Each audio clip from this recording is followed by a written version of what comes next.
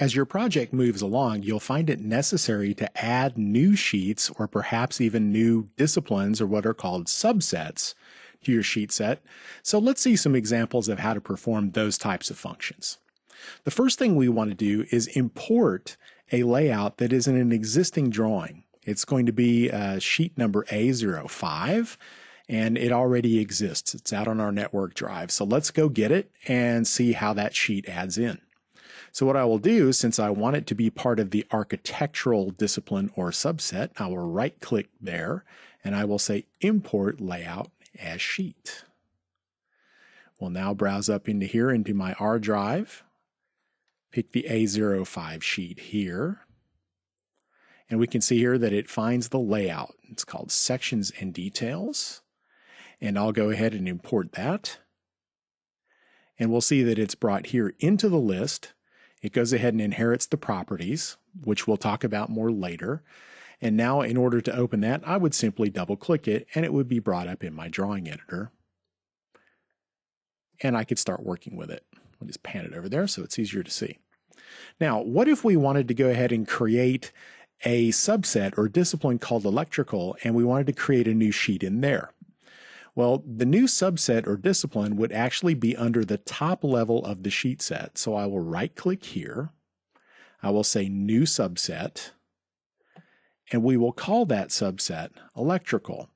Now, without getting into a whole lot of details here, you can probably start to see that the reason that sheet sets function as they do is because they have properties that define things like paths and naming and template files. We'll look much more at this later, but you can start to get a glimpse as you work with it here, very simply, as to how it might be working behind the scenes.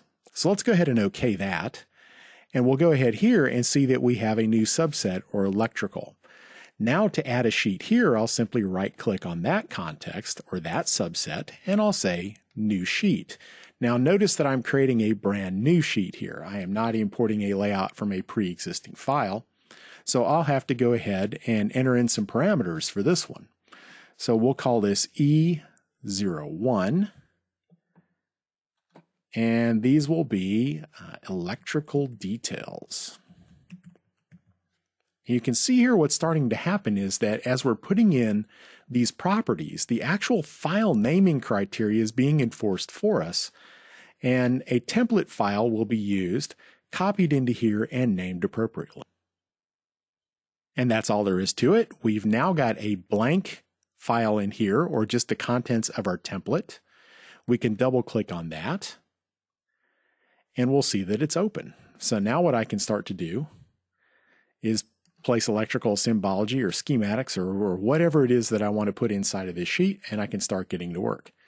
So what we have here is a recipe for how to bring existing layouts from existing DWG files in, as we did with our sections and details here, how to create new disciplines or subsets, as we did here, and how to create brand new sheets from templates, as we did here.